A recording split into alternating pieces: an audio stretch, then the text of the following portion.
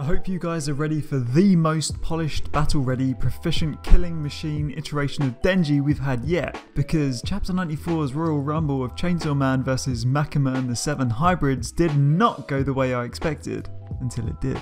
Now, last week Makima had asked why Chainsaw Man had reverted back into his more pitiful form of a semi-human Denji instead of his full devil form, which is as you'd think looking at his now stupid chainsaw head and casual work attire combo. But it ain't the case. Look at his armoured mechanised chainsaw hands. He didn't have that when he was in his hybrid form fighting against the gun devil in chapter 79. This is an upgraded Denji Chainsaw Man hybrid with the strength of his berserk devil mode while retaining his humanity. And most importantly, he's a class above the other scrub hybrids that stand before him. Let's get into the chapter. This week opens up with panels setting the scene. We've got Chainsaw Man, a team of 1 versus the Public Safety Bureau officers, the Zombie Devil, debuted all the way back in chapter 1, now under Makima's control and raising an army from the nearby graves. Then we've got the big hitters, the Katana hybrid, the Bomb hybrid, the Bow and Arrow hybrid, the Broadsword hybrid, the Whip hybrid, the Spear hybrid, and the Flamethrower hybrid.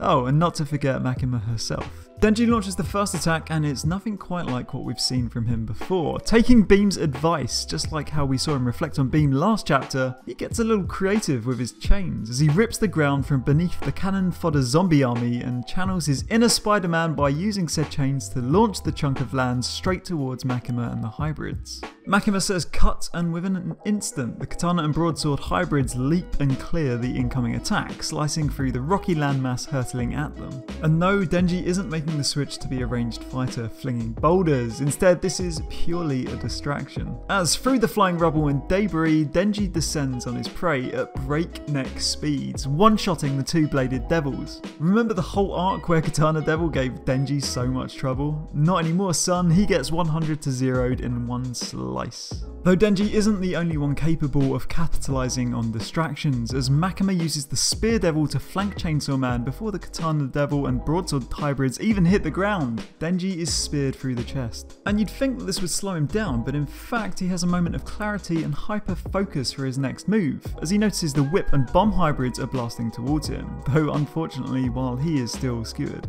But he's got the movement perfected, and as soon as they're in range, Denji manifests a chainsaw blade from his left leg, and together with his 2 arms he makes a 3-way coordinated strike, downing the Bomb, Whip and Spear in one single attack.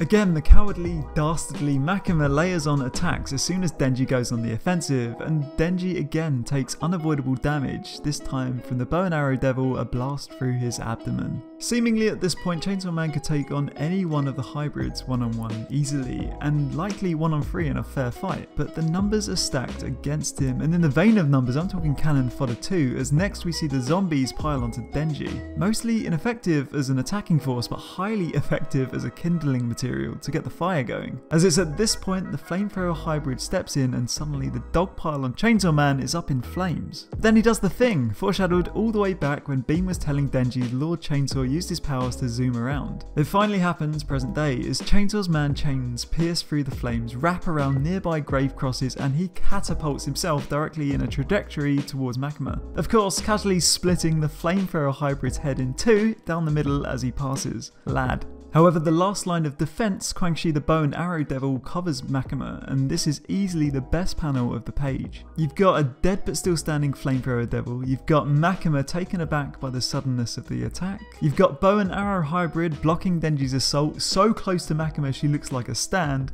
and of course you've got Denji's Blaze of Glory, propelled forwards in high speed, full on attack, all the while still on fire. Also Makima looking kinda thick here, damn Fuji. Then, without a moment to breathe, another decisive panel as Bow and Arrow Hybrid and Chainsaw Man trade blows, decapitating Quangshi, and Denji receives 3 bolts from the crossbow through his chest. The injuries have piled up and it looks like that last one was a bit much as Denji isn't getting up. Now it's near the end of the chapter and it wouldn't be quite the same without an unexpected turn of events, and this week's flavour is Makima shooting her finger gun through her own hand and using her blood to revive Denji. Excuse me, what? Perhaps she's saying she's so much stronger than Chainsaw that she didn't need the hybrids and she can easily dispatch him by her own hands. Or maybe she's regenerating him to try and perfectly control him this time, who knows, eh? Another week, another what the but as always, Chainsaw Man is an absolute beast of a series and probably the best thing coming out of Shonen Jump right now. Tune in next week for another spoiler cast and I'll catch you there. This was Anime Fried Chicken. Bye!